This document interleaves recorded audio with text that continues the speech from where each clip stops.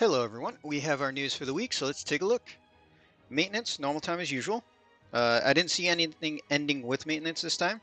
And starting this week is Legend of Mana Collab. So we're getting two new Neovision units. So we get the normal login for them, 30 shards each. Nothing special there. No premium unit, so shards are in the shop for both of them. We are getting a rerun of the Pearl Lazuli banner, and they are right up there, so their shards are in the shop. But their tickets to pity also include the older units if you wanted one of those as well.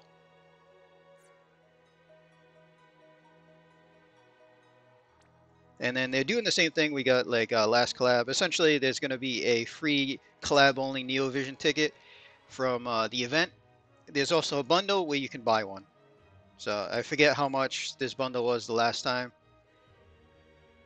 But you get one guaranteed collab Neovision, you get a ticket to select fragments, and then you get a 10+1 ticket. And the banner itself, it's all the old units, it looks like. So the two new units are not included in this pool. And it's the same for the fragments.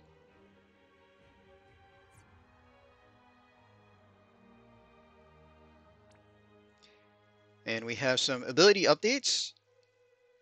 So I took a look, and these are not exactly what JP has, so I'm really interested to see on what we actually end up with. Also, hoping that Pearl doesn't quite get the Knight's treatment with her limit upgrade. So first of all, Lazuli. So he gets a new ability, technically a Magnus, and then you upgrade it to be just a cooldown. I'm hoping this is a 150 boost because we already have the global upgrade of giving him a 100% boost. But, I mean, it's a cooldown with one use every 4 turns, so we'll see. But definitely not listed the same way that it was in JP, so. But we get the attack boost, limit boost, boost and limit damage, and then wind boost. So we'll see exactly what those numbers are, especially because on JP he got 2 different abilities boosted. We're only getting 1. And the other ability he got boosted had a flat 2000 attack, and I don't see anything listed for him getting flat attack. So we'll see just how all that is. He does get some new abilities and slight boosts here and there. And then for Pearl, same kind of deal, although she is getting both of her abilities. Her flat attack boost isn't listed here either. And again, they have the new Magnus that gets upgraded to just a cooldown 1 use every 4 turns. Hers is the same. Boost attack, limit damage, dark damage. So she doesn't get an LB modifier for hers, but it also does fill limit. So again, her global upgrade does already have 100% dark boost, so we'll see if this is 100% like JP or if they boosted it to 150 or not. And then she gets a new ability with a bunch of killers on it, which will really help because we got a global boost of 50% all killers for her already. So this is fully maxed out, 100% to all killers, and change limit effects. So the change limit effects, I'm hoping isn't the Knight's treatment, because the fully stacked JP limit burst is only 30 modifier above what we currently have, and we only have to stack once, where the JP version we have to stack twice. And considering she is not a true brave shift, and she gets 4 turns in the shift, and then has to wait 2 turns to go back after this update, really hoping we only have to stack once still. But again, the JP version had flat attack on that ability, and there's none listed here. So we'll have to see. She does get some extra chaining stuff and everything there. Some upgrades. They are upgrading her hammer to give her flat attack, which is nice.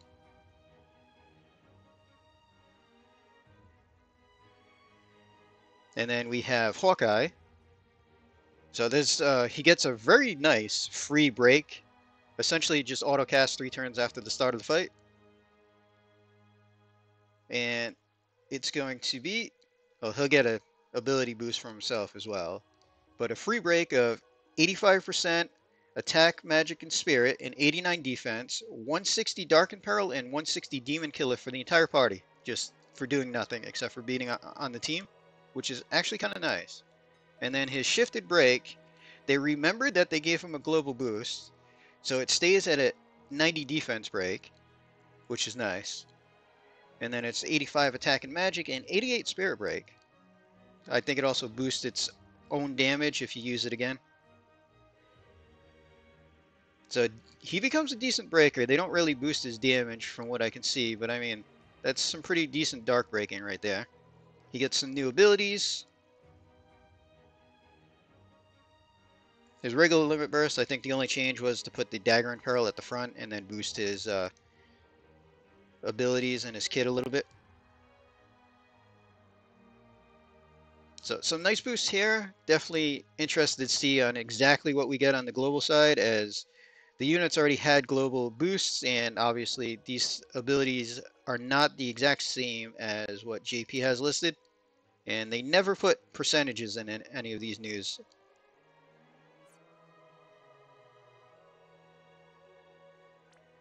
So all the mana units are getting leader skills. Pretty much all the old units get 100% attack and magic for mana series units, and pretty standard.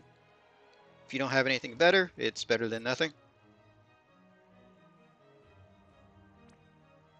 And we're getting new vision cards. So both new units share the same vision card. And it's a pretty standard series card overall. 130 attack and magic, 50% attack and magic, 25 limit damage, and for mana only units, 500 attack and magic. So great for mana units. And that's pretty much all you're probably going to use that on. And we are also getting a limited vision card. So there's a special step up as part of that. 135 attack, 100% attack, 500 flat attack, 20% evasion, which is interesting.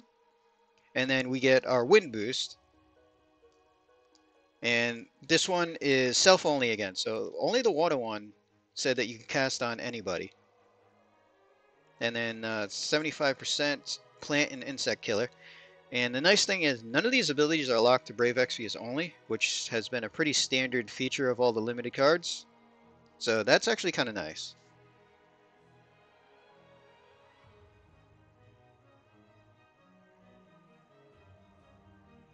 Nice to have a wind boost card finally. Would have been nicer if it was an attack and magic card and we could use it on pretty much anybody.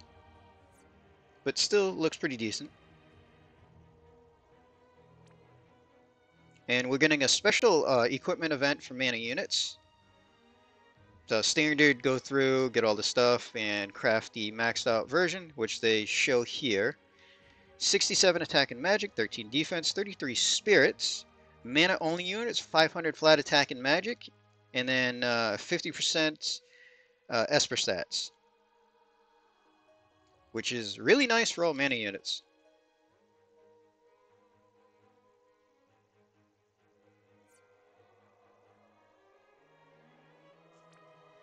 Then we have all the Master Crown challenges, so we'll get Silver Crowns for everybody, which is super nice. So there's one for the 3 units, standard fare there. And none of them say that they're locked to a certain series or anything like that, which is extra nice. Especially because this is limited units and all that.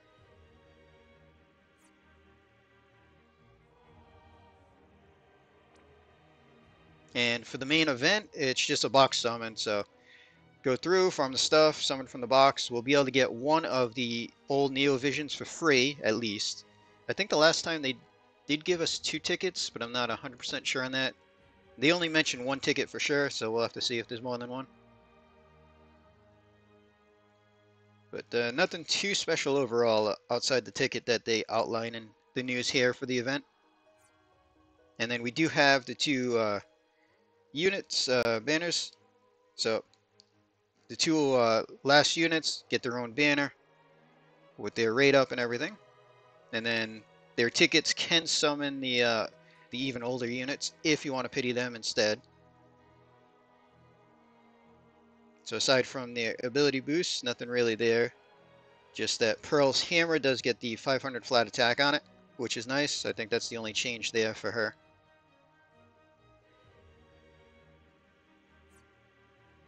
And then the main featured bandit. So we're getting Shiloh and Serafina. So the usual card step up and then run through twice. They're both right up on the same banner, which is helpful. Only need 10 tickets to pity either of them.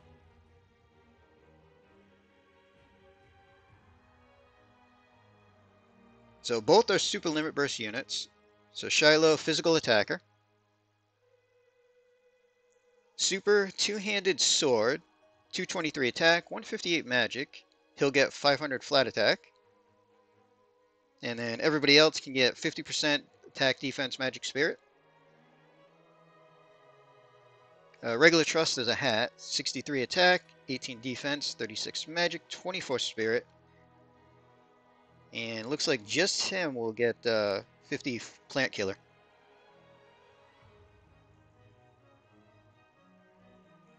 Leader skill, 500 attack and magic, 200 defense and spirit for Manic series only.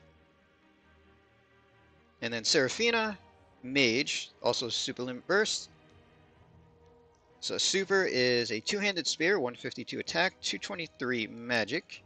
She'll get 500 flat magic. Everybody else can get the 50% attack, defense, magic, spirit. Regular trust is clothing. 37 attack, 13 defense, 62 magic, 32 spirit. And for just her, 50% plant killer. I'm not sure why. There, unless that's just the ability name. But she gets the same leader skill. So mana only series, which is a little limiting because they're all kind of different elements as far as team building goes. But we can take a look at their JP side as they're not listing any global changes that I can see in the news here.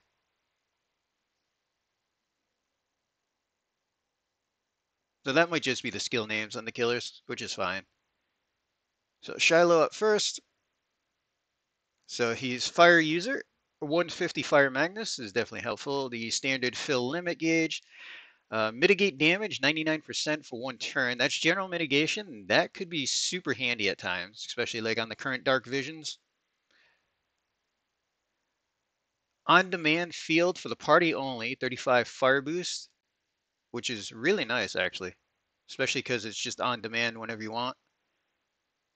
See, cooldown, standard 30% fire boost, 250 attack, 200 limit damage, and 100x modifier to his limit for 3 turns. That's rather nice as well. See, he's got mirror moves for both wind and light, 120 in peril, 120 damage. Nothing special there, actually. Non-elemental bolting, 150, nothing too special there. Then he's got his fire mirror. So 130 fire down and 250. See, fill limit, general air.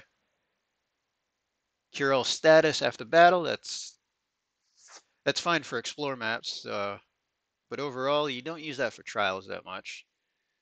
See, we get Beast, Demon, Stone, Insect, Plant, Fairy Killer 200%, so a decent amount of killers.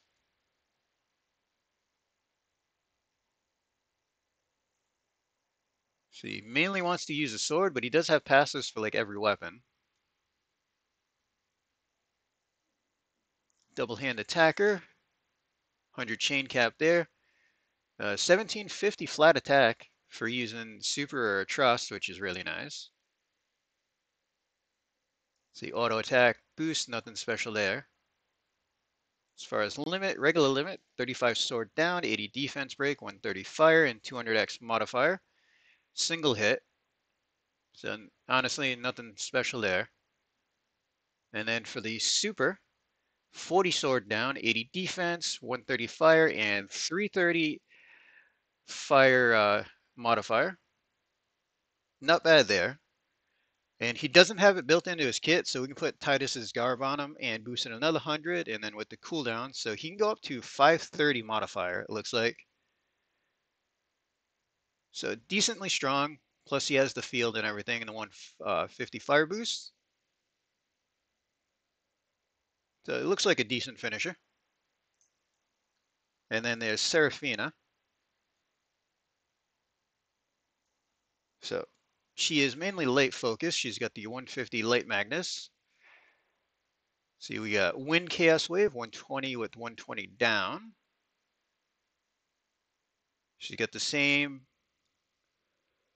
for a bolting move and then a fire version of that. She's got Chaos Wave Light with 250 and 130 down. 130 in Pearl's not bad. Bolting 150 and 120 for Light. Both quad and triple cast. She does have a Store Magic.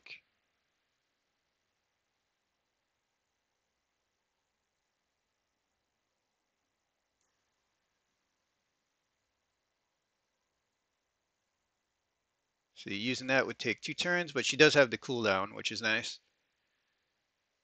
So 30 light, 250 magic. She gets 160 modifier for her limit and 300% store. She's got some percentage heals. Might be handy here and there. On-demand light field is super nice though, 35% ally only. Mitigate damage for 99 for 1 turn is also could be useful in certain situations. She's got raise, which is interesting for a damage dealer. And just a fire chaos wave. See, main stat boost from using a spear. Killers, fairy, plant, insect, stone, demon, beast, all 200, so decent there. She's got the 100 chain cap, some passive double hand magic. 100% Esper stats in the kit. Same thing as Shiloh with the bonus for any weapon. Only 750 on her flat magic, probably because of the store magic. Auto, nothing too special there. And let's see, for a limit burst, we get 30 spear down, 80 spirit down, 130 latent pearl, and 200x modifier, light magic damage, so not imbuable, light locked only, and bolting frames. And in the super version, 35 spear down, 80 spirit, 130 light, and 330 modifier. And then she adds 160, so that would be 490 total modifier. So it looks fairly decent as a light damage dealer.